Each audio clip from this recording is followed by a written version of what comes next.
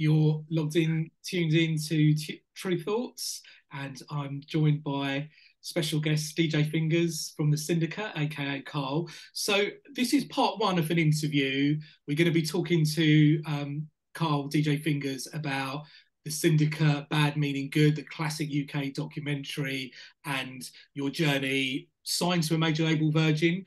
There's a part two that we've spoken about already. I've had an interview earlier with Carl, which you can separately check, which is about the initial story of Carl, talking about his mum borrowing money to get him turntables when he was really young. Really fascinating stories, meeting Jazzy B, Soul to Soul in the early days, Spats, a classic UK daytime hip hop night, radio mixing, and the early days of making music, a couple of releases on Bad Records. So if you want to find out more about that, check part two of this interview. But we're going to move into now, I guess maybe a good place to start will be the, Carl, thank you for joining us, but Thanks. Maybe for me, the day one part of where I first saw you and heard about you as in performing was a classic UK documentary called Bad Meaning Good, which came out in 1987.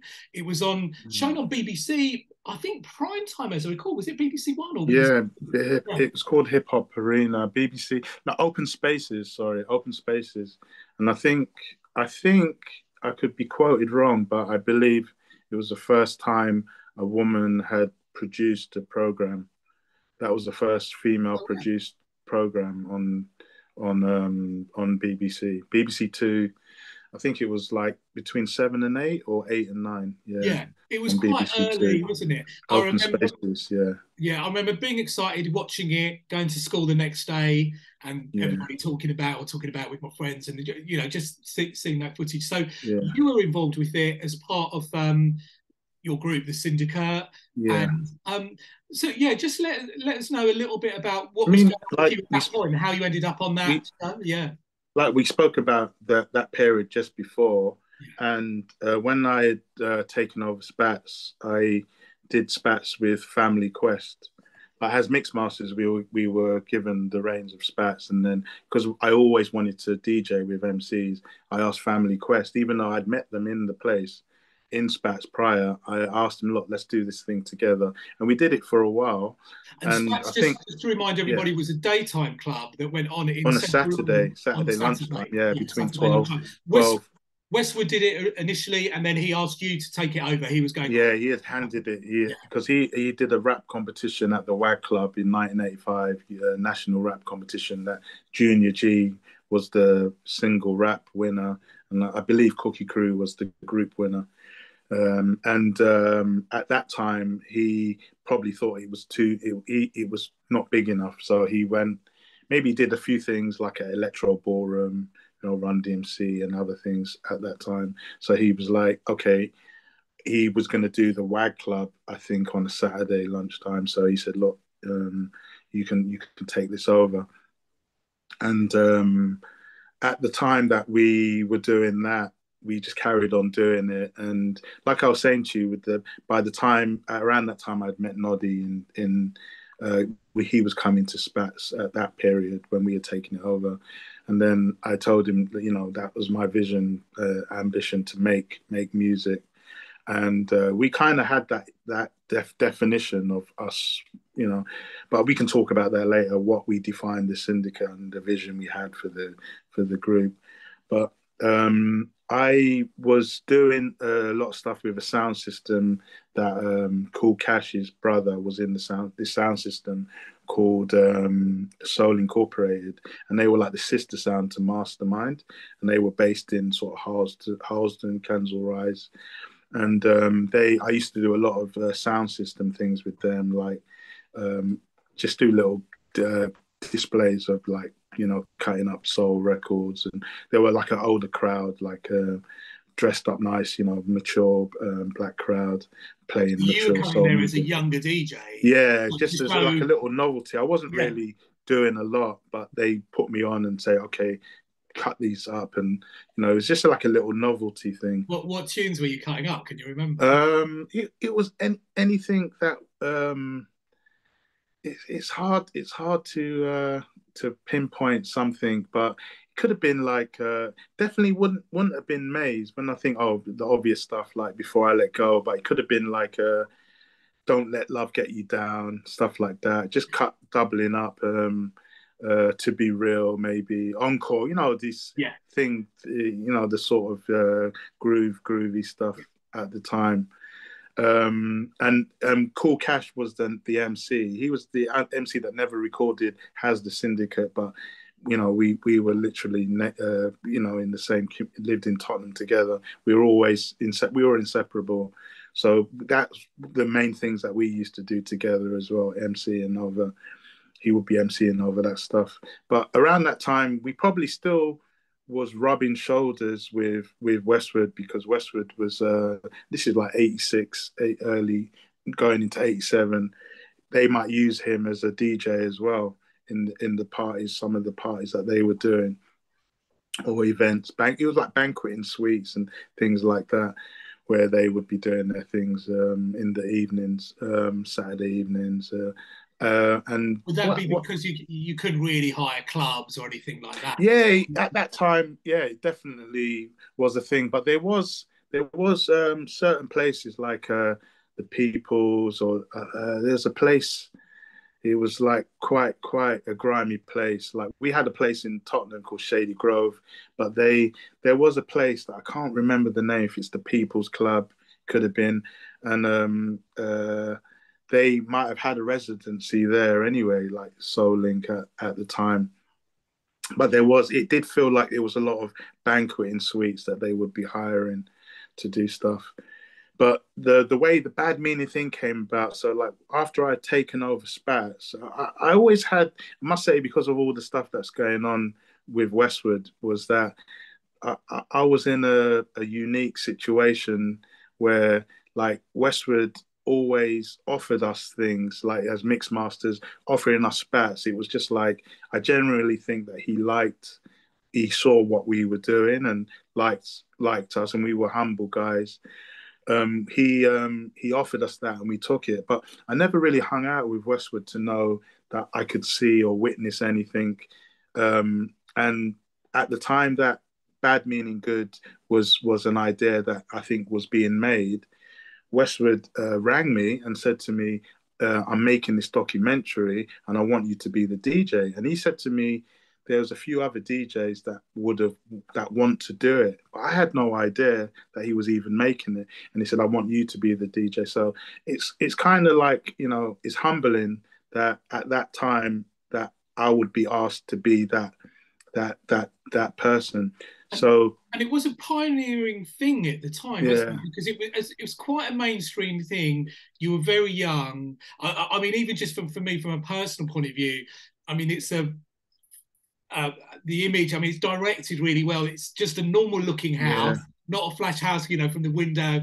You yeah, mentioned earlier you're from Tottenham. I mean, for yeah. me, as someone who came from relatively poor background, it sort of gave me hope. It's like, oh, you've got turntables and you're not living in a huge house. So is that It's like, and yeah, for me a me and way, my brother, me and my yeah, brother's bedroom, yeah, which is now my sister's room, Zarina. But me and my brother shared that room, and the turntables were on the wall, by the wall, and basically something that I've it's never been known, but I think I had a lucky accident with making that clip for Bad Meaning Good, because I think the cameraman, he was famous for working with David Attenborough, and he's in my bedroom with Sue, and and Sue's like, okay, show us what you do.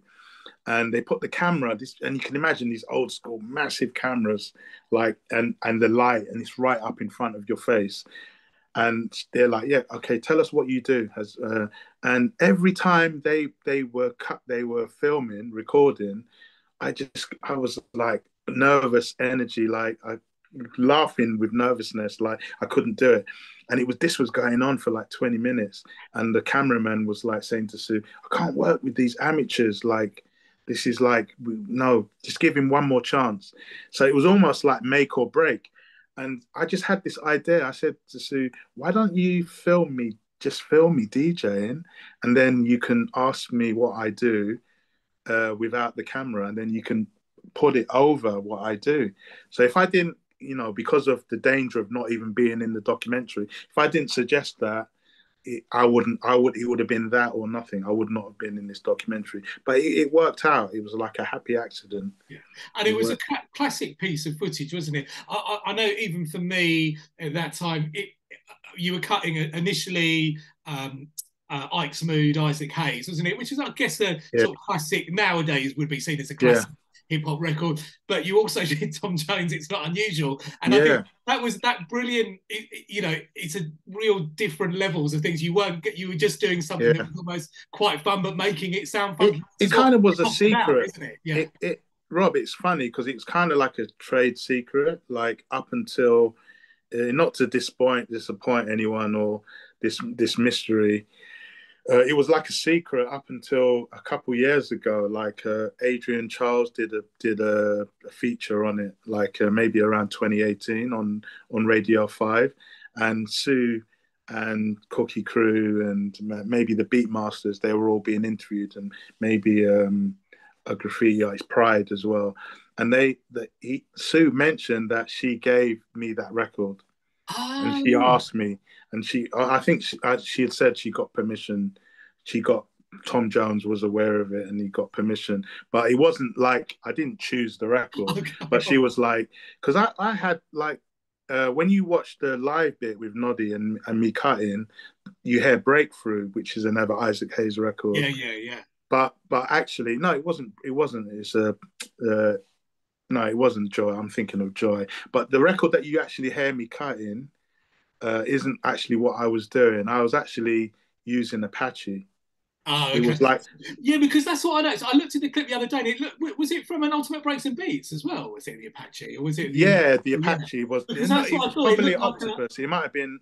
Yeah, If it wasn't, yeah, it probably was the original Ultimate, the original, yeah, yeah, yeah, the yeah. original Ultimate breaks and Okay, so beats. that's how, because I mean, to me, I mean, you made it sound funky, even the Tom Jones thing. Yeah, they asked me because they Yeah, didn't want to clear all the records that I wanted to use, and I was like, okay, yeah. yeah, yeah. No, Yeah, like what's funny is like there's Jimi Hendrix, like the one that's such scenario. They made scenario with it much later.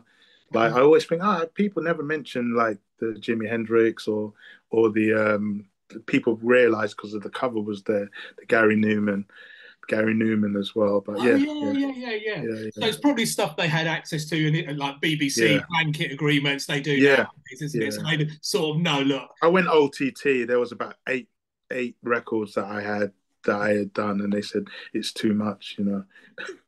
Yeah, so that, I mean, that was a, so what was the, what did, so that documentary was really showing, I guess, the UK scene as it was beginning to go on. So that, yeah, there was still at that point the combination American accents, but the British accent coming through for you, which we talked about on the earlier interview. You were pushing things as a DJ. You're one of the earlier ones, and there, as I said it previously, alongside yeah. our bunch, Massive Attack, Soul to Soul, really cutting up and doing that mixing, the scratching. You were an early sort of. Yeah, I could have gone down another road, like as early as 85, the first DMC championship, before we even took over Spats. The first DMC championship was being held in the UK heat, was in Zenons. And I knew of DMC from Radio Luxembourg. They it wasn't as cutting edge as Kiss FM, but they did have these sort of mega mixes. Like it might be a George Benson mega mix. And when I was in my school days, like someone like Froggy and Herbie, I was like, okay, not that I would say they're my contemporaries, but I'm a school kid. They're on a platform, and I'm thinking, well, I'm doing this stuff, but these I'm listening to these people and admired Herbie and on what was Invicta Radio on a Wednesday night, and then on a Sunday afternoon, and then Froggy I would hear on JFM, and these were other people that I would be hearing mixing and thinking like, okay, like yeah, this is I'm in this world, but like I said, they were known. I was nobody, but yeah, What, sorry, I what, missed. what, what was it? So what was it like for you? What was the? It was a different era, like pre-internet.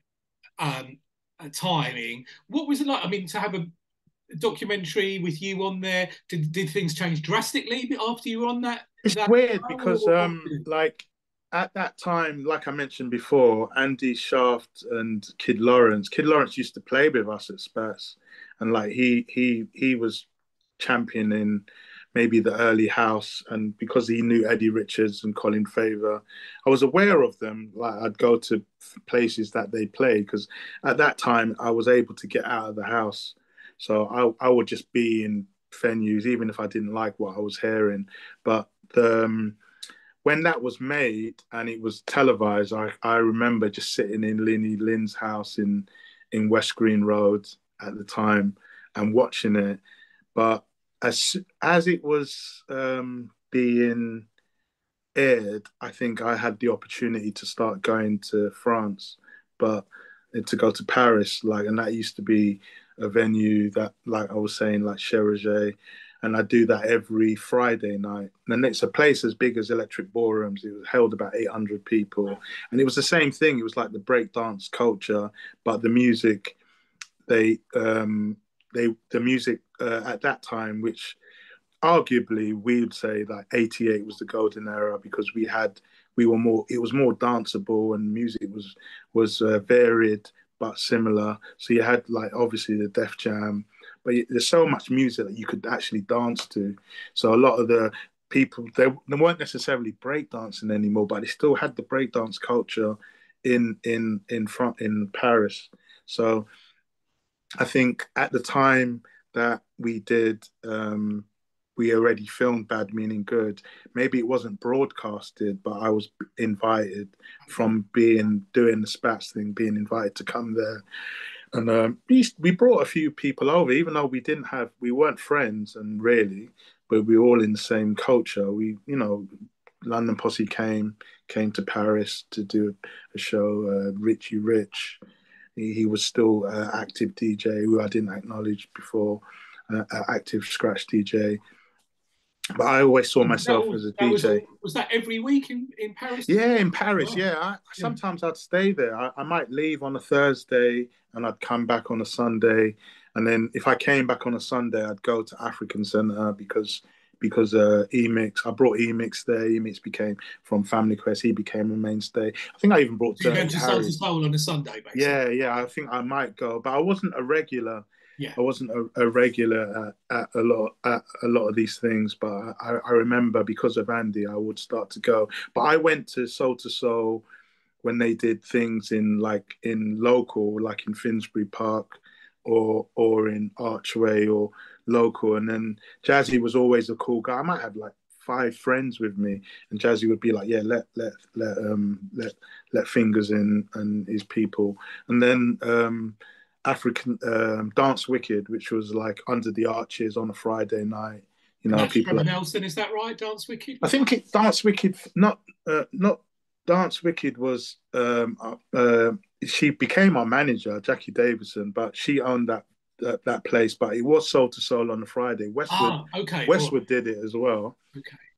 I don't know if we've said already, but like I was saying, that relationship I had was even when Westwood offered me Bad Meaning Good, it's like the elephant in the room, was like I never really hung out with Westwood. I was always like this homeboy. I didn't really have at the time there was no rumors, around 87, 88, there was no rumors Because Westwood of is accused of, there's some really serious accusations going to yeah, being a there was couple. no rumors at that time. Yeah. But And even at that time, I wasn't someone who hung out with Westwood. It was like I was a bit of a nerd in the culture. Like I just loved doing what I did, and a lot of the time, like I said, if I weren't performing, like Family Quest did some major shows, but because and I was Family Quest as their DJ, but because it was just a PA on the stage, I wouldn't even want to go to it.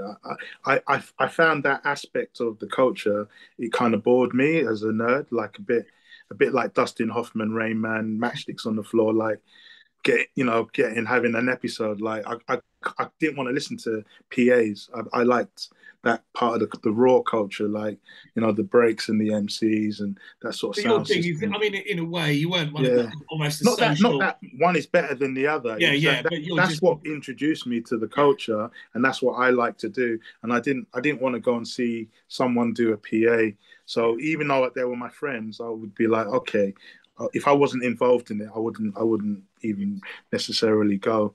Yeah, because I mean, for me, that's what I remember about Westwood. You know, even pre Bad Meaning, because I used to listen to him on LW, and it really was a bit of a nerd. And I yeah, always remember, you know, him hitting the microphone on his head and really stumbling, and then someone sent a clip of that over the Roxanne beat, and yeah, he played things like that. He wasn't necessarily trying to. You can see that that persona almost developing as yeah, bad meaning good is, definitely. and then obviously Yeah, with the accusations that have gone on, it's gone into a mm, whole different world. But it was all very new at this point. I think everything. absolutely. Yeah, Yeah, yeah, absolutely. I must say that that if there's anyone in the whole culture that I probably am the person that hung with Westwood, not at all.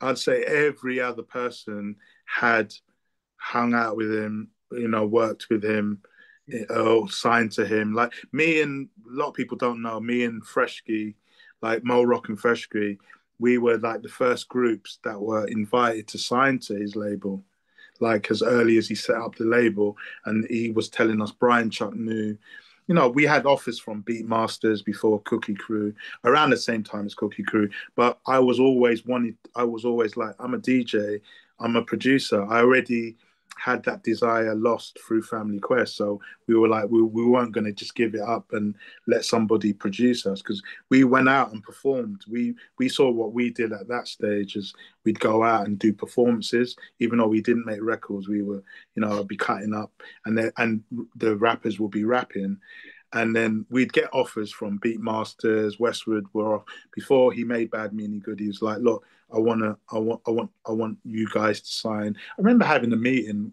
and he was saying this guy called Brian Chuck New, who went on to do big things.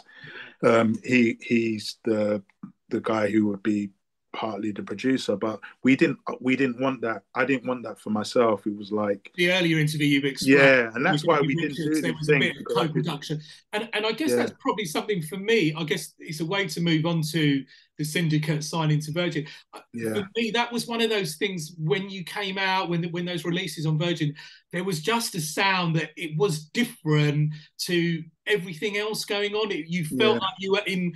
There was a Syndicate sound and a Syndicate, almost to an extent that Massive Attack had done, and you know, Soul to yeah, Soul. They all almost had their own sort of sounds. Okay, like it's hip hop fusion influence, but between all three of yeah, them, yeah. almost like I mean, they're all a little bit different. There's the overlaps, but you've all got a sound, haven't it's a you? very good connection with the three of us.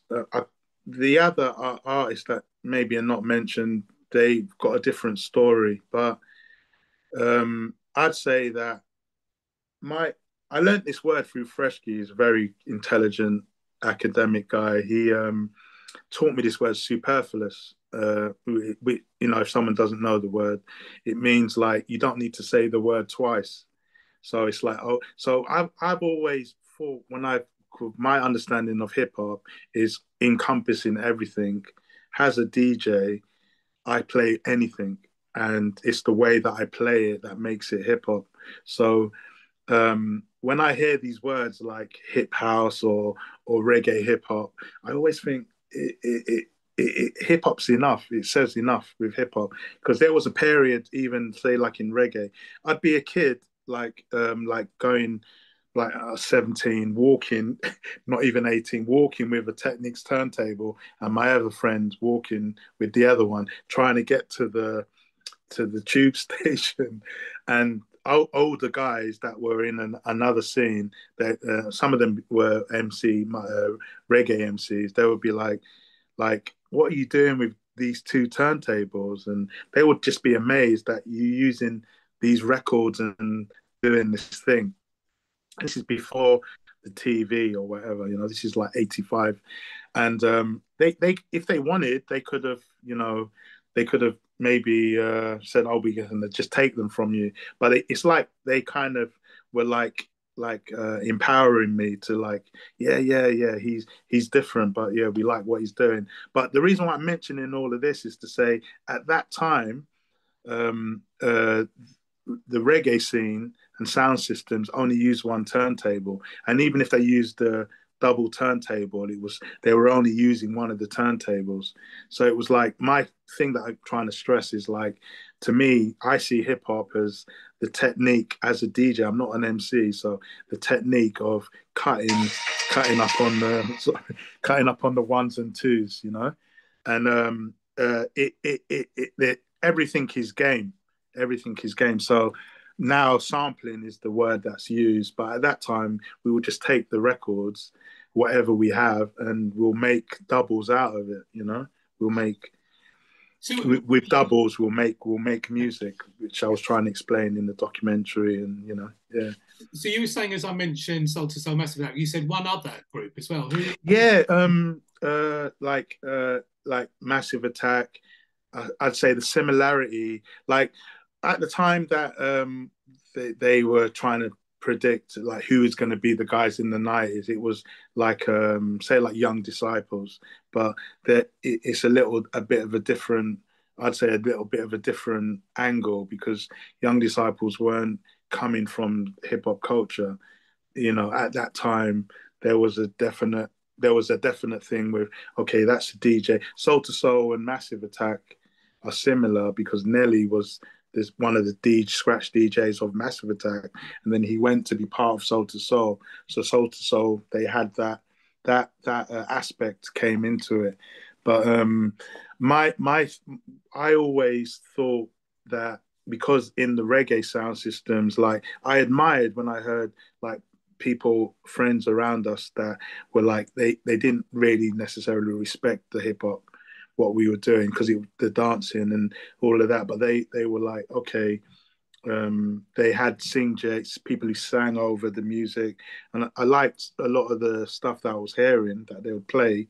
And I always thought, and from the days of Spats with Noddy, we were like, you should be able to do that in hip hop. And you listen to the early records the electro records that we were playing, like Shannon, you know, and things like Joyce Sims later on, you know, and unmentioned records that Mantronics even made, like remixes or things that he produced. Nosera, Take Me to the Water. You know, there was always like vocal based music, like Nunk, you know, Warp 9, and Mustard Committee. There was always songs that, you know, in the early days of before, like you said, we used the term hip hop, that had the vocals in it. So we always had that vision. Me and Noddy always spoke about for the Sindecut. We had that vision to bring in all the aspects of what we had in the sound system culture. So the And that's UK influence really. Yeah, and that's why really even someone like Spiky T, yeah. he literally just lived around the corner from me. I always bumped into him, but originally he was with Noddy was Spiky T was with Demon Boys. You know, even the original Crack Business, Crack Don't Smoke Crack, he made that with as a demo with the Demon Boys producers, Twilight Firm. But we're all family, because Twilight Firm, Stevie G, he's the uncle of Lenny Lynn. And we all kind of knew each other. Demon Boys were Tottenham as well, is that right? Yeah, Brian B. Yeah. Devastate, I would say, was Gary's gone on to be an amazing DJ, but prior, you know, he was through knowing Brian and Stevie. Brian B is the Twilight Firm producers. He's the older brother of Gary. So Gary knew of me, but I'd never met him because he was a bit younger. But because I became close with Brian, just going to the house, literally around the corner. I'm the road around the corner from me. I could walk in and out of, you know, we were in and out of each other's house by the time we got to know each other. And me and Gary Devastate, we became inseparable. And like, you know, he went on to get a deal. It was quite kind of funny because they had a deal before we even had a deal with Bad Records. And we could see that everybody, you know, sometimes I'd meet Noddy. Noddy was the postman for John Peel at BBC.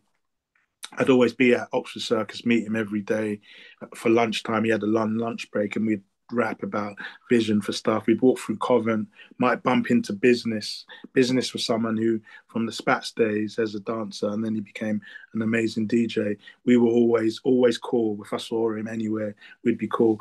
And we were speaking about it because at that time, my memory, someone like Schoolie D was breaking through, and we would say to each other, everybody's going to be signed. We could just see that everybody's gonna, this thing is going so big that everybody will have. But my vision with Noddy was always, it wasn't necessarily just like, oh, we're a rap group. It was like, we're a hip hop group, so we can bring in all the elements, the vocal. It wasn't strange to us.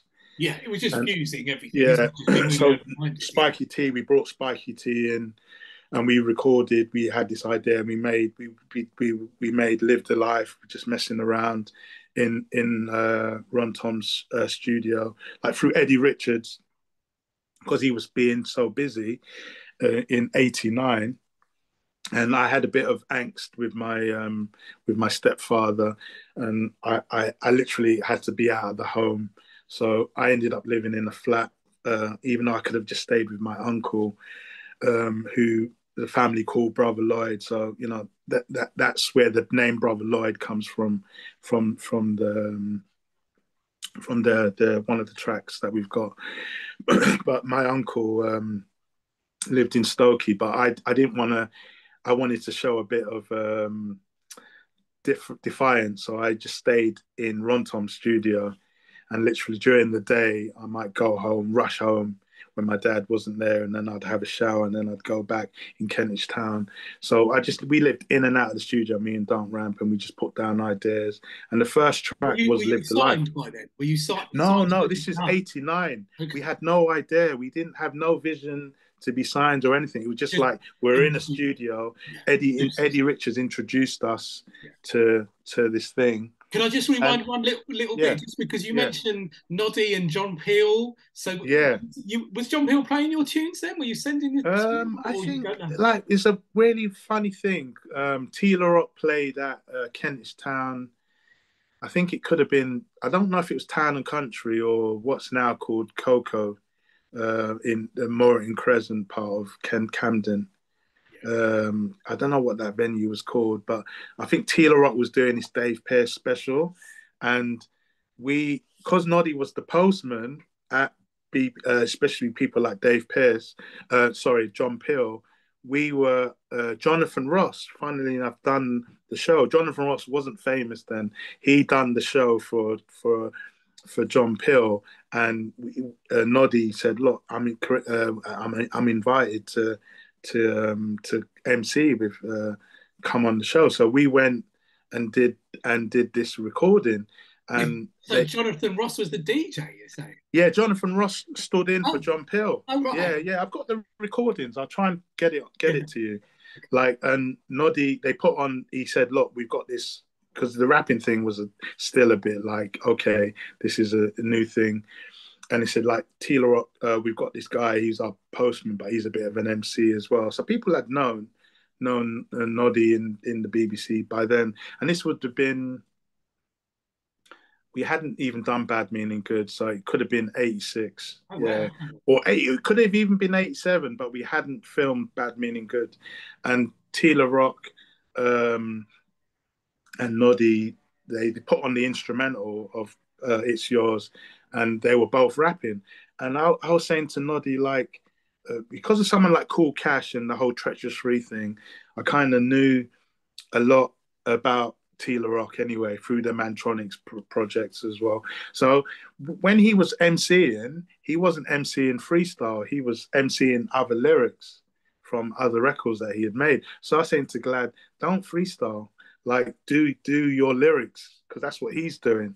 So by the second time around, like when he was trading for the second time, he did his thing. And then after we did the performance, Tila Rock was really cool. He was like, "Yeah, come and hang out with me." I don't. He had the DJ. I don't know. It wasn't Louis, but he was a guy.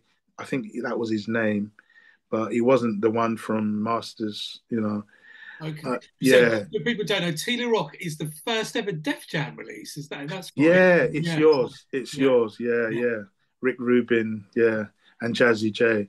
Yeah. But he asked us to come and hang out with him, but we said we were always a bit nervous to be seen with people, so we were like, we appreciated and we were really happy that Yeah. we had had that experience, and we said that maybe people would hate on us if they see us with you.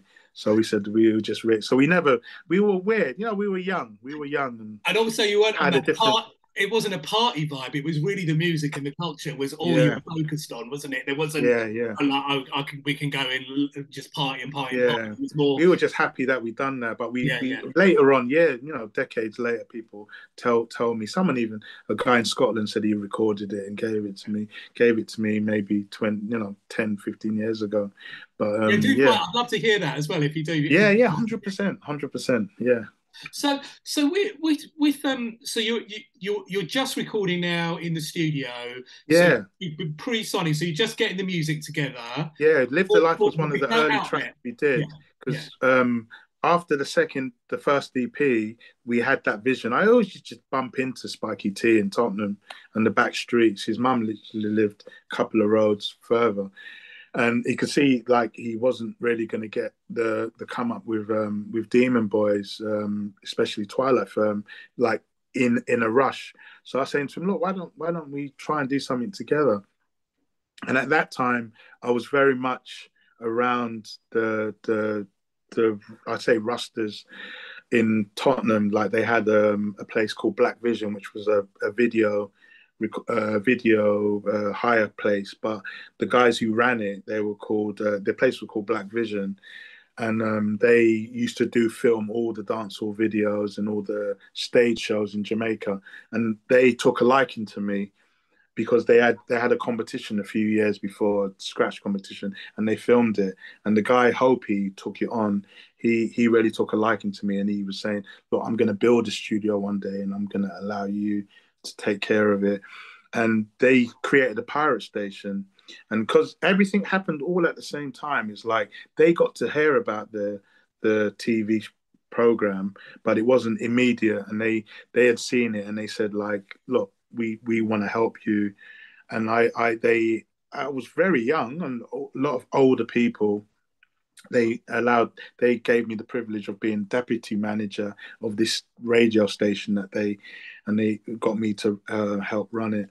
Amazing. So proper No, community spirit. yeah, yeah. They've seen the But spark in you, it was haven't a they? pirate So, station, but at yeah. that time you could do it, 87, 88. So I spent a lot of time with them, and it became natural. They used to laugh when we'd play like I don't know, like KRS One, sorry, like stuff like that. They'd be like, no, this is not real stuff. But obviously I'm hearing I knew the music, the real music, but they were like, no, no. What And was the pirate station called? What was the it was name? called Eurojam. Yeah, Eurojam. Yeah, it was like yeah, it was for that area of North London, Tottenham. Like I don't know, maybe the age of the people would say they know, but they had like prominent people on there, like who are still now going. I'm trying to think of his name. West the Best, El Numero Uno. He's a big DJ in the bigger people black music. We consider a reggae DJ, but he will play the mature music. Yeah, these people are still going, but the people I was rubbing shoulders with, So, and so, yeah, so in the studio, you've done lived a life, and so how does yeah. And that then get into in the Virgin? studio we met Louise in the studio. She was recording out of that studio, and uh, we she liked what we were doing. So we just had the idea of let's make a song together, which the original song was "Tell Me Why," and then so slow down because slow down was originally Two Roughs, which is on the album, and then Louise had written that, and the thing that's not mentioned because it's hard to know. Like Noddy actually wrote "Tell Me Why" and Slow Down with Louise. Both of them songs were written together. Not because Noddy rapped in the song of Tell Me Why. They actually wrote the song together, and Oh, that was like a vision that we had. But by the time, so like Ron Tom was only really supposed to give us the space in the studio, but we left from Kentish Town and then we went to All Saints in Westbourne Grove. So we ended up being in All Saints, and is this after signing to Virgin, or is this? no, we hadn't even signed, but Ah, He had to leave the studio in Kentish okay. Town, and then we ended up going to All Saints Road, and he was in a basement there, and we carried on, Yeah. and I probably wasn't so. I probably could stay in All Saints longer. So when I think about some of the songs that were made, I'd say to you, maybe some of them, like Tell Me Why and Slow Down, were actually made in All Saints because it was like a long summer. So, say by March of '89, we were in Kentish Town, and then probably by September, we were in All Saints. And then the times I got more memory of people coming to visit us in All Saints, like Noddy and Linny Lynn. They after they finished work, they'd come down to the studio, they'd hear what's being made. So the majority of the album, they were ready to put vocals and stuff down, and then we had met Louise, and then I think Ron Tom was playing our stuff around, and that pricked up people's ears. And we still were talking soul to soul because, like, Jazzy used to go to Japan every month, and me from early '89, me and Noddy were supposed to go with Jazzy as a group to perform, and because like Eddie before, because of the success Jazzy was having, things were kind of a bit different. So Jazzy became aware of what we were doing as well, and he he was interested in us, but we weren't really sure. And then Eddie came back and was saying, "Look, I've got interest. I'm interested in what you guys are doing." And Ron Tom decided to go to 10 Records, and we sat with Mick Clark, who was the guy who famously signed Jazzy. He Something wasn't really didn't really work out, but you could see there was interest.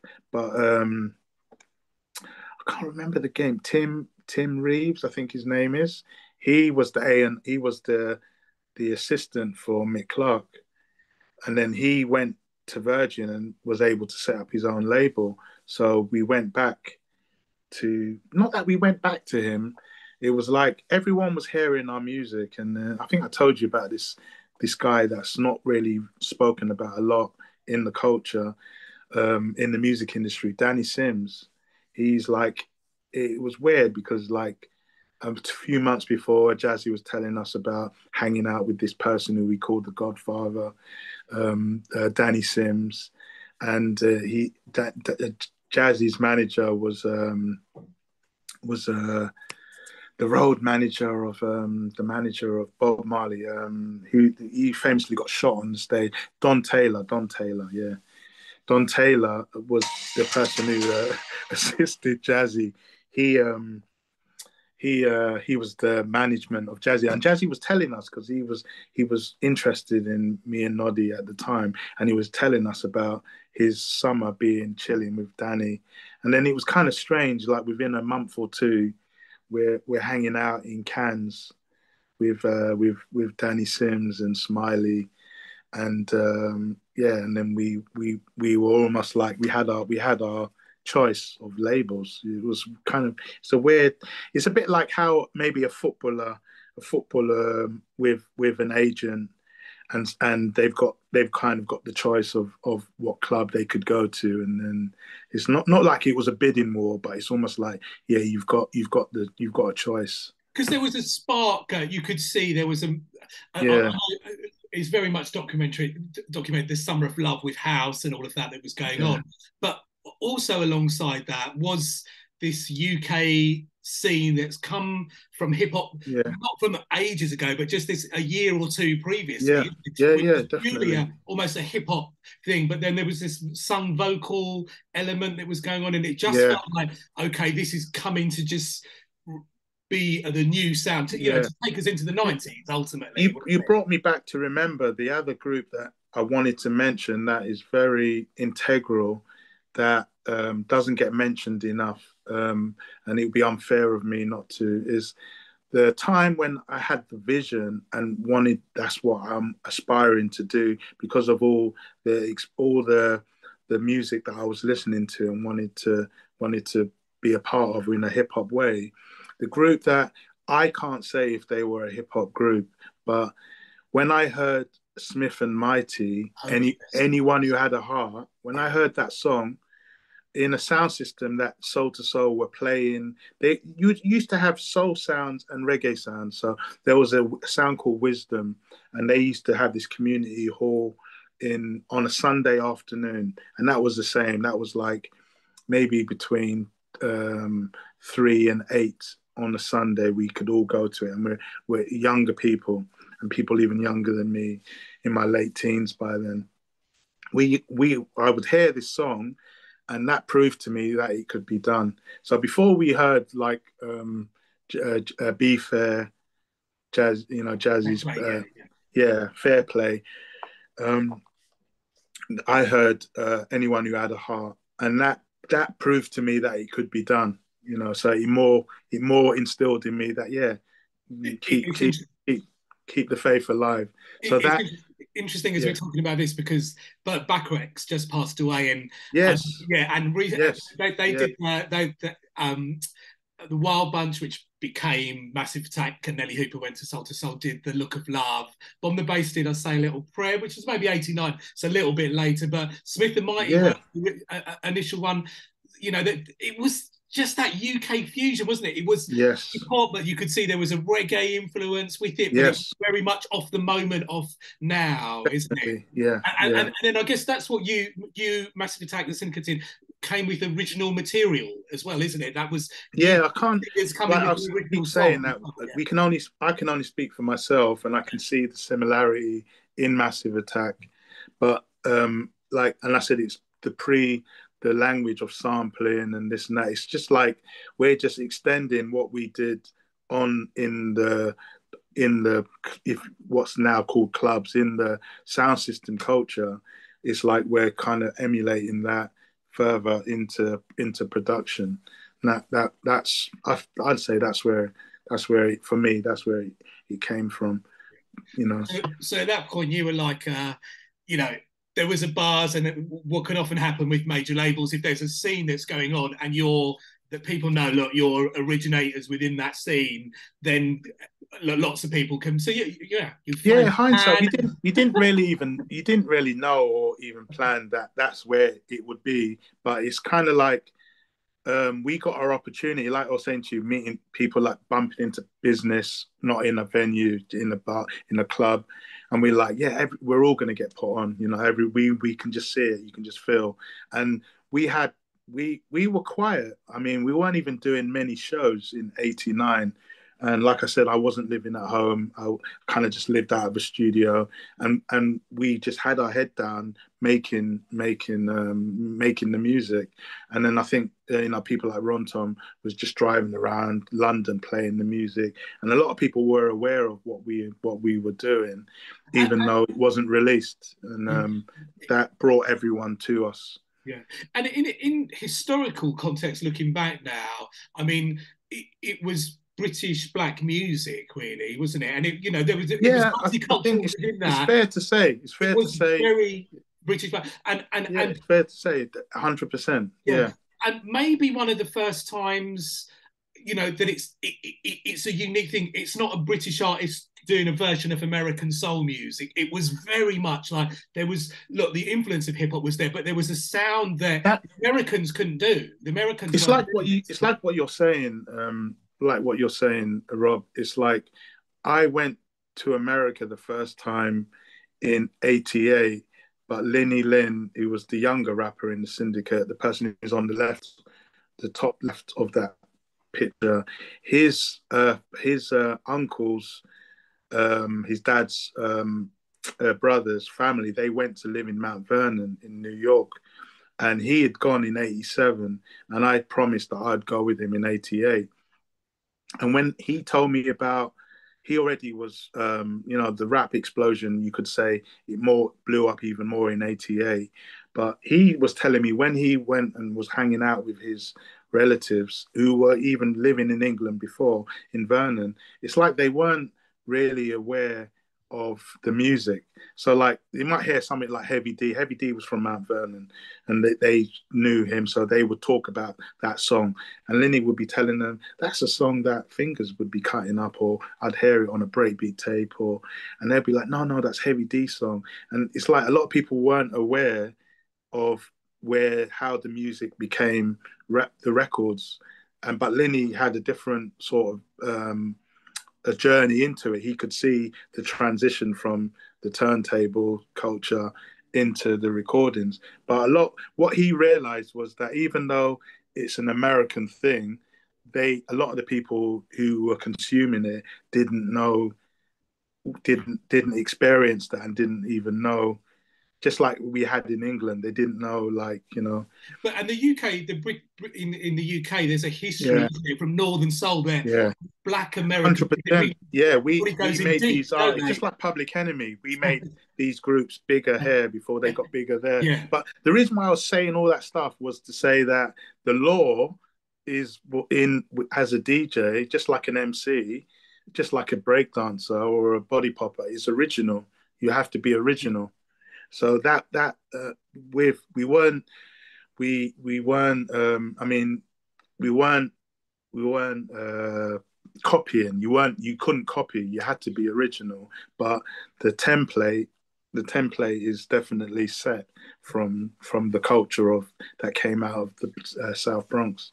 And I guess that's what I always felt. It's that the original, like a real UK sound. So in years to come, Yeah, it happened with jungle and drum and bass. That they were yeah, majors. Then later with grime, Wiley and yeah. I Skeptical and mean, all them things, majors. like Yeah, from my observation, and I can be wrong, but the way I observed it was that if there wasn't hip hop culture, you wouldn't have had drum and bass, and you wouldn't have had some of the other scenes.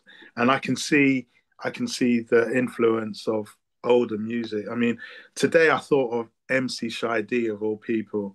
It's like I was thinking like, yeah, that's someone a bit like MC Short, that not like these written out of history, but there was so much stuff that he was churning out in 83, 84, maybe 84.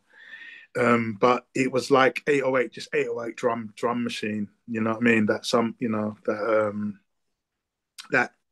that could have become a genre now in itself. But all this stuff, like Mantronics, is a given that a yeah. lot of the triplet and the drill trap stuff, that's like Mantronics type production. But I can always see the thing. A lot of people always thought with changing the scenery that I must have gone into drum and bass because they could see the potential for it. But it's like my thing is it's all hip hop, but I don't want to be in a specific genre. But I suppose you can't escape it. But But but also at that yeah, time there was I mean I would refer to it as fast rap. There was Big Daddy Kane, Ace and Action, yes, and yes, the yeah. UK was around. But so it wasn't. You were listening to that. It's a And UK we were all culture. dancing to it when the Yeah, phenomenon wasn't so big with the break dances, because people have to realize of a certain age that the breakdance thing is still prominent now, but there was a period when it wasn't has major. There was a big a big craze, but by '88 it wasn't such a craze. I saw people like Paris City Breakers in Paris still breaking, and Assassin and Solar, who became Assassin, and NTM. These guys, they were all break dancers, but they all became MCs. And I started seeing that in the UK. A lot of people Dobie D, a lot of people who became, even London Posse, Bionic, they all became more MCs, and maybe they were MCs because, like I said, they're from South, so I didn't know them, but it seemed like that became more the the attention for them. It's like rap became the main thing in hip hop when we refer to hip hop. But also with the drums, it was normal to have fast drum. I mean, your drums were sampled by the Prodigy as well, weren't they? So, Yes, yes, yeah, still, yeah, yeah, yeah, and also, I mean, we meant talking about the Demon Boys earlier. They linked with Rebel MC, Congo Natty, yeah, and that yeah, was almost prototype. yeah, The jungle. There was hip hop almost record yeah. one Rebel side. is still doing it. My Yeah, son had a poster of a show that he'd gone to, like maybe 2016 or whatever, 17, which was it seems like Rebel still does the drum and yeah, bass thing still as going, well. isn't it? Yeah. So, Yeah, yeah, I mean, I think that's the one thing that I feel there was a real interesting part of history there. So, yeah, you signed to you're signed to Virgin Direct. There's Soul to Soul signed to Ten with Mick Clark. yeah, Massive yeah, Attack was signed to Circa, and then Circa got yeah. They were Virgin. kind of being So distributed you're on three different labels, but all within all at Virgin, the aren't same you? time. Yeah, Yeah, yeah, yeah, yeah. It was kind of a funny thing. Like personally for me, when I'm on Virgin and gone to visit them for the first time, I remember a group like Eye Level, and I'm thinking, imagine it's like I had this record, Give Me, which I loved, Give Me, Eye Level, which was a song that I'm not even sure where they were from, but Eye Level, they had a song called Give Me, which was their pretty first jazz single. funk, wasn't it? But Yeah, but electronic almost, wasn't the it? Yeah, album has like, got a unique sound, yeah. not quite like a Sade sound, but um, the that song stood out. When I bought the album, I wasn't as liking it as much as the Give Me, but that song was able to even have a Shep Pettibone mix, I think, and maybe they broke through in America, that song, Give Me. But knowing later on that, yeah, these guys are on Virgin as well. That's like crazy. Yeah, it was a crazy thing to imagine. But not saying that Virgin. We I became friends with Marcia. We were explaining with Ijoma, like how we had this weird synchronicity. But I was recording stuff about 20 years ago with Marcia Escoffery, and I was telling her the label that she was signed to. We were talking with them. We could have signed to them, but we just thought we're in All Saints Road because Danny Sims took us to Cannes with Smiley and Danny and Danny Sims' brother, and we had these famous places like the Carlton, and you're just seeing everybody there. Like a weird one, Noddy was the guy who took all the pictures. Like we're hanging out with Tupac's group, but we Digital didn't know. Underground. Yeah, you didn't know Tupac, but Tupac, you're right there with him, but he wasn't known in 1989. He was part of the Digital Underground, and he became Tupac by the time 92. Brenda had a baby. That's when, for us, he became Tupac. But yeah, we were rubbing shoulders with all these people who were doing showcases in January '91, and Danny Sims was having all these meetings. Tim Regisford was Motown at the time. He could have been, and he knew all these people.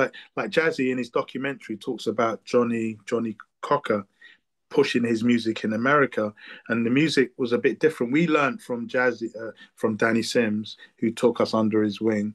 Like he's like a manager's manager, and later on reading bits of history, I realized that Danny Sims. When I looked at Danny, I thought I didn't actually know my father, and I thought this man could even be my father because why is all this stuff happening with all these breaks we're having? But Danny Sims, you got to learn how powerful he was, and he was saying that there was a bit of weight. He was saying that the whole entertainment industry is almost like get full of gangsters, and they at that time they put a lot of weight. They put pressure on people to play your music. So Johnny, I think his name Johnny Cochran, Like Jazzy, I watched a documentary recently with Jazzy on Sky Arts, and he spoke about Johnny Cochran, and I was like, okay, yeah, it makes sense because at the time Johnny Cochran was doing a show on Capital Radio even, and like he changed. They had this relationship where an American DJ came over, and he was doing a show, and he showcased In Vogue. At that time, In Vogue were just breaking through, and he showcased the single of In Vogue on there. And then Danny brought us to meet Johnny Cochran, but Danny was telling us in the 60s we would force these guys, or 70s we'd force these guys to play the music. So a lot of the black music that was being played, it's like it wasn't really like a payola thing from Yeah. my interpretation. It was almost like they got these guys to play in by any means they got them to play. But that's what I learned from. So you were linked Yeah. in with someone with some weight, basically, who could Yeah, be yeah. So yeah. We could have signed to any Atlantic, Capitol, Motown, and Will Ashton had come to see us from Virgin. He'd come to see us in All Saints the studio, and he was saying like, look, we really, really like what you're doing. I have a memory of him telling us they wanted to sign NWA, but because NWA abbreviated their name, they was unsure. So I think he was trying to show us that they're really down with the kids or whatever. So like, it was only when we came back, like from Cannes, we decided like, yeah, we like Virgin because, and they were just down the road. We're All Saints Road, Holloway Road, and Harrow Road. We just thought, yeah, let's go with Virgin. It wasn't for any other reason. Just like, people might think, oh, you were on there because Jazzy was on 10. It kind of was nothing to do with that. Ron Tom had tried before, like I said, the summer before, but it was because they were close, and we already had Will Ashton personally came and spoke to us, so we were like, yeah, it's a fit. So did you get any, once you're signed, did you get any pressure about what direction you need to go in, or were you allowed to just do Well, your own thing? the thing is, the album was made. It's kind of like a similar thing. I don't know if it's fair to say it now. It's a similar thing with the interest we had from you. We, like just Ijoma was saying, we were about to just put it out like we always did. We had this vision. Ijoma went to live in New York. Um, Maybe I'm going off topic, No, that's all but right. That's the new yeah, album that we're about to do on Tru Thoughts, yeah. So we had which made the basically you album. did, and you sent to us, and I Yeah, said I we like it, and made I had to put it yeah out. we made the album. Yeah, So it was a similar thing with Virgin. Like people may not know, we made the album, yeah, and that was why we had interest from so many different places. And we just thought, when we made the album, and it was released, and we did the first tour, we were fortunate to be the support group for Soul to Soul on the UK tour. Pardon me, UK tour. I'd say to you, and I mentioned it to someone yesterday I was speaking to, like, it was only when we made the first album, I'd say yes. When we had made the first album, and it was like they were always looking at another Tell Me Why or a Slow Down, which it in a way you don't really mind because it's part of our sound, but it's almost like the music that we were making, like we were still making new music. Like there's a track we made that never came out, that became, it's kind of become the property of Ferdy at Go Beat. He has these 3 recordings we made, and there was a song we made called Levels. We still were going a bit hard, rhythmic, but a bit hard, but not necessarily blatant.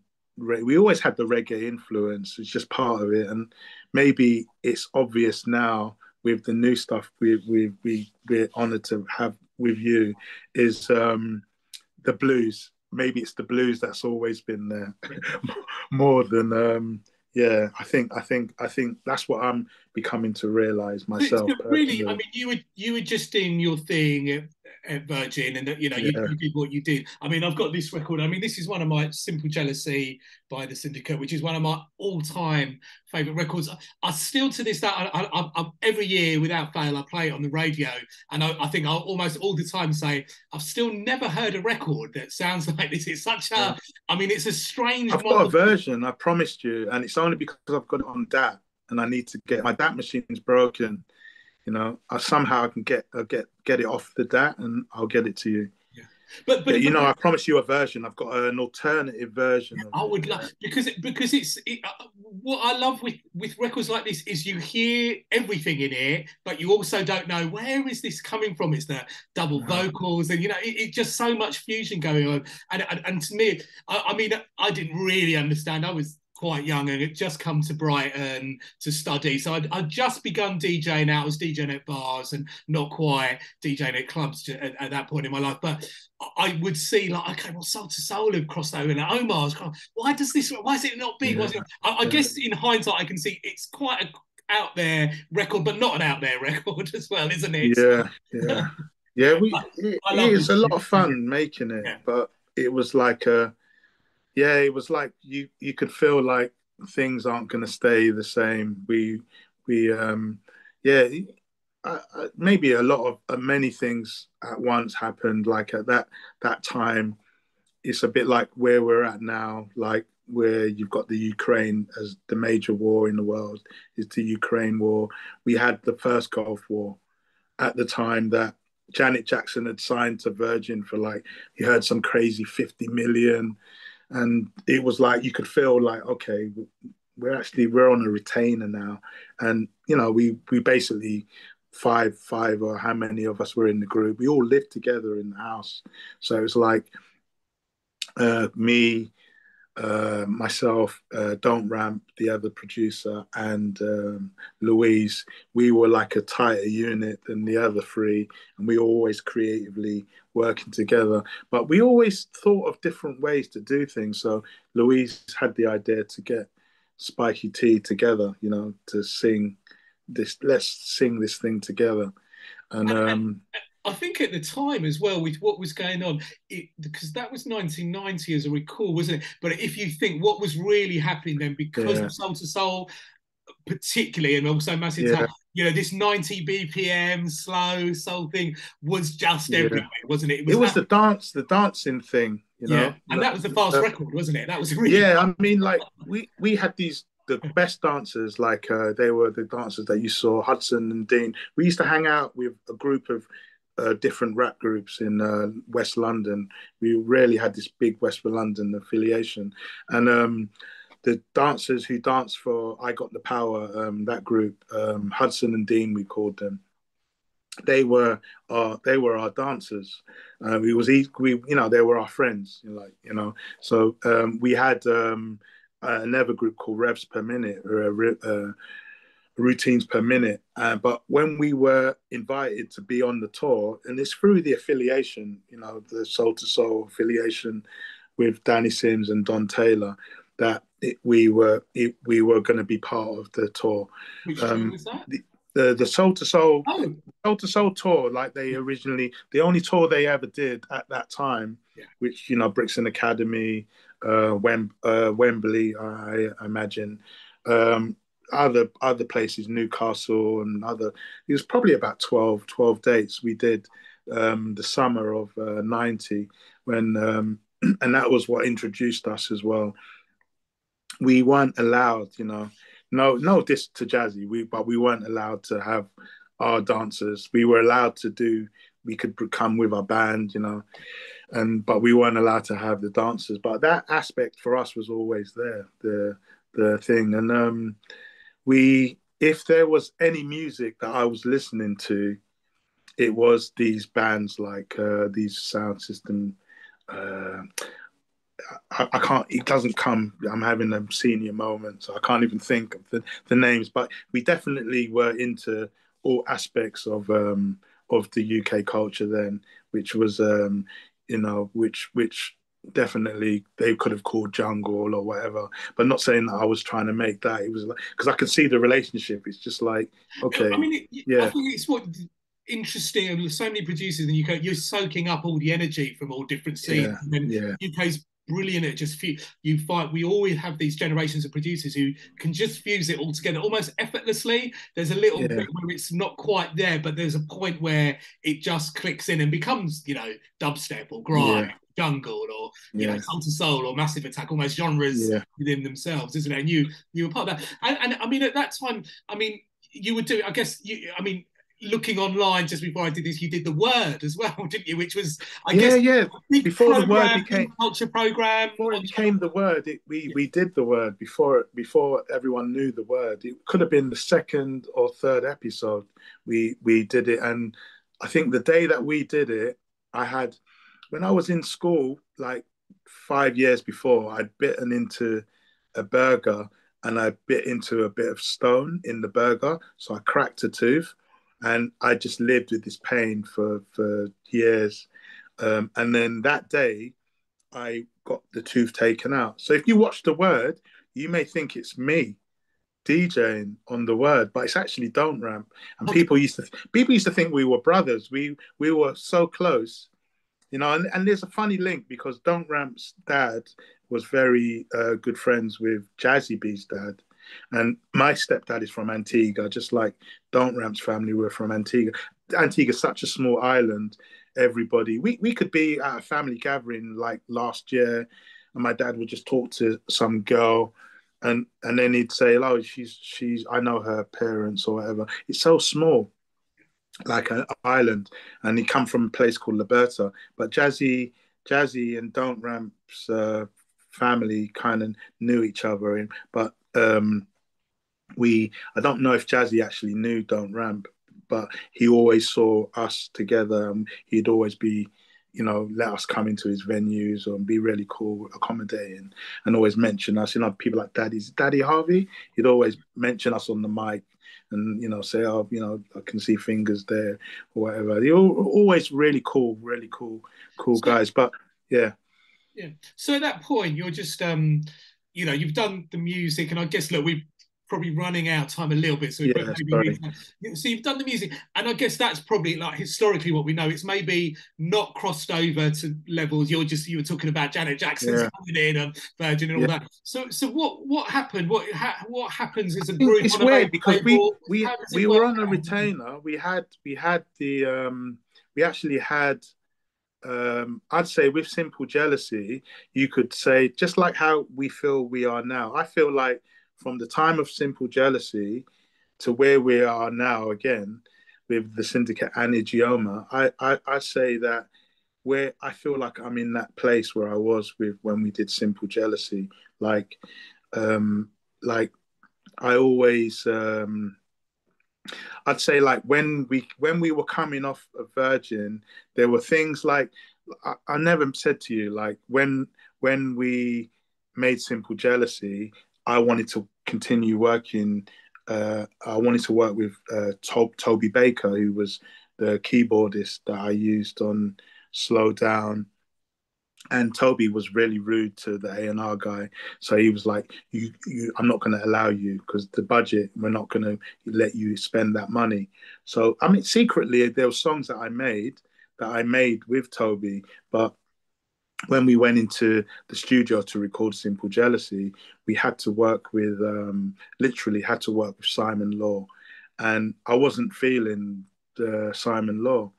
And when we presented the track to him and he was going to play on it, we said to him, we don't want that playing. We want like bebop. We want some serious bebop jazz Oh wow, you're pianist. going to go that So we like got the yeah. Jazz Warriors. Our management got Jazz Warriors to come and play on it, and he delivered what we wanted. And then we imagined the horns, so it was like okay, our management Jackie, she knew there was a connection with UB40, so she got UB40's horns to come in and put the horns down, and it's like it's a good yeah, they're good it's a good memory and a good how do you say it, like an experience to have to be going forward now and to be. But to answer your question, at the time as recording that, after we made that, there were a few little funny things that were happening, like Spikey T. He was going to have his first child. We all lived together, and we were begging him, stay in the house with us. We'll all support each other. And maybe financially, we were just like on the edge, living together and just managing with a little bit of money. And he decided that he wanted to leave the band, so he left the band. And then, like I said, we were on this retainer. I went to New York for the second time with my dad, and was staying in New Jersey with my mum's family. And then while we were while we were on holiday, I heard that we'd been let go. Okay. We've been let go, and you never hear when artists get let go from a label. You just notice after a while that, oh, maybe they're not on the label anymore. Yeah. But by the time people had known, and it had been known, I was probably had did the single that was for Conscious Music. Could have been tracks on the new Sindecut album, but we just re-recorded them, and put them out on an independent. Some guys that we knew through Ron Tom independently. We had options. We were talking with Go Beat, the label Virgin prior. I think we kept on saying no, which made it easier. They wanted me to work with PM Dawn.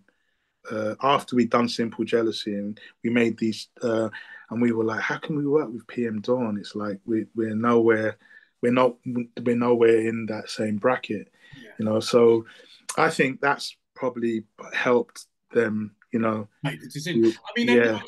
I know from working, you're quite singular in your vision, and I think, look, from working with you and seeing what you're about and what has gone on, in a way, I think that's why your music is so good, because you've got your vision, and you don't really need sort of an A&R in that sense, or someone to come and tell you what to do. It's like, it's your vision, that this is what I'm feeling and that's what's happening, isn't it? I mean, it's almost people just throwing names at things to try. No, but me and Nijoma, we trust you, and in hindsight, we look at certain things and we got to let certain things go. But I think I'd say the only reason why we could possibly be sounding unique, even now, was I try not to listen to much music, and I love the underground rap. And you've introduced me to West Side Gun,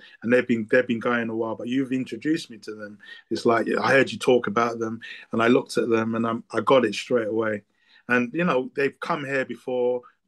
I wasn't aware of what they were doing, but I've looked, YouTube keep sending me new things, and I'm like, yeah, I love that, but I love it for them. I don't necessarily love it for myself, but I get it. As soon as I heard it, I was like, yeah, it's New York, but it's upstate Buffalo. I'm like, yeah, I love it. And it's hip hop, isn't it? I know you're hearing the soul and the funk and all of that stuff. But I love everything that I hear, what people are doing, but I love it. Maybe it's for them. It's not like I want to be that. But I think the only reason why, like I say, possibly people might think we sound a bit unique is because I'm not listening to anything other than, obviously I've got all these records upstairs in here, but it's like, you still, like I say to everybody, everyone's got an album in them, but it's like there's so much ideas that come from turntablism, like for me, and it's the basses, and then with the machines that I would use to try to,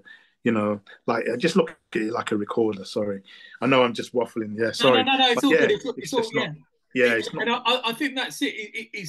I think it's the best thing, because I know sometimes, even from a point of view, a record label, from an A&R point of view, I'm always interested in demos that when we first broke Bonobo and then Quantic and then Hot 8 Brass Band, I was getting brass band demos for years, and it was like, we can't, we've got Hot 8 Brass Band, we don't really need 10 brass band. And then with Bonobo, I used to get sound alike, that sound like him. It's like, well, we've got this album, we don't. So always the thing that's always interested me is like, and I think that was the interesting, when you sent me your music, it was like, oh God, we not only have we never released anything like this on Tru Thoughts, I've never really heard a UK album like Wow, this. That's a soul album that is so cohesive, but is doing something that's the thank you. influence, the roots of so much music, but it's very much of the moment. So I think that's something that why I've always loved you, and to be able to Yeah, carry on doing it. And I think the other thing that I love is working with experienced producers. And I think there's something where producers are, look, it's great. Look, we want to sign young producers and give them their journey and help yeah. them do that. But I think that experience you have as an older producer, you can really bring something, and there's a knowledge and But I'm going to understanding. say to you though, like, and the musicians, they'll back me up. If ever you communicate with them, it's like I always tell them that I feel like I learned the word from Jess, but I feel like I'm an imposter. I still feel like I've got so much to learn. I feel like I'm here. This is what I always wanted to do when I was in school. I see, I look at the producers, and the records, Norman Whitfield, Barrett Strong, he just passed away.